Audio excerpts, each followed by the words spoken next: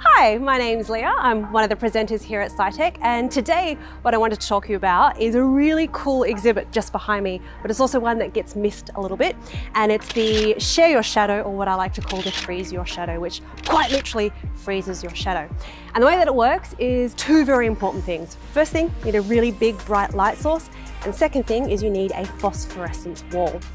And so the way that it works, you've seen glowing things before, particular things that fluoresce. When you have the fluorescent object, put it under a light, it glows, then as soon as you take the light away, it starts to disappear. Phosphorescence though, is a little bit different. It's absorbing that light energy, the photons all around us, but it absorbs it and holds onto it for a little bit and slowly releases it. So even when you take away the light source, it still starts to glow a little after the fact.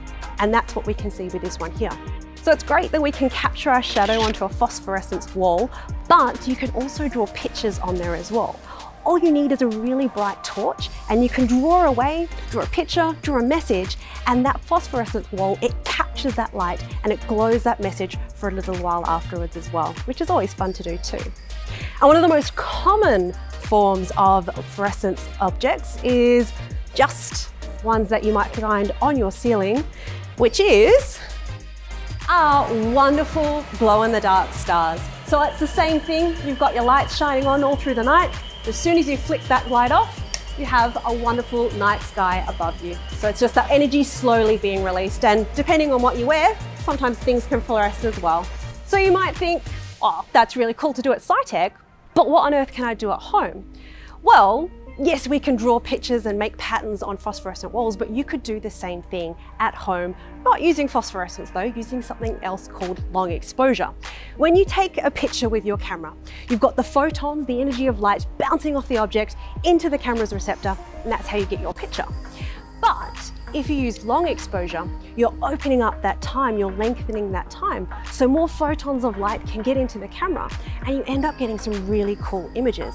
Astrophotography is really good at using this. So, for example, once I tried to take some images of a lunar eclipse, and as you can see, it's not really that good, is it?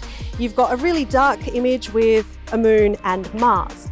But when I took an image with long exposure, well then, suddenly you have a lot more detail. Not only can you see the moon and Mars much more clearly, but you might not even realize that there was a tree there before. So these are the really cool things that you can do with long exposure. And for example, if you're lucky enough to have a telescope, you can actually take some pretty impressive images.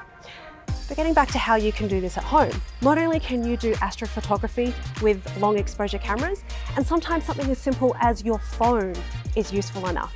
But what I would recommend you doing is something called light drawing. So find a camera, whether it's your mom or dad's phone, turn it on to long exposure, which is adjusting the shutter speed, maybe 8 to 10 seconds. Find a really dark room, a bright torch, and then you can make your very own light drawings. And I recommend you doing that and then sending them into us so we can see how amazing you guys are at doing your very own stuff.